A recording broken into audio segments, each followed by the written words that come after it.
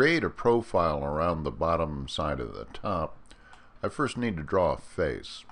So I'm going to take the tape measure tool, I'll come down to the midpoint vertically, and then I'm going to come over 1.25 inches from the vertical edge. With those points in place, I can get the arc tool, click on one point, then the other. Then I want to make sure this profile is on the face. We're going to use the FollowMe tool to make the extrusion. Push-pull won't turn a corner. So the first thing we need to do is select a path for FollowMe. So if we select the bottom of the top, that face, the perimeter, will be used as a path for FollowMe. Then all we need to do is get the FollowMe tool, click on the face to be extruded, and that runs the profile all the way around the bottom edge.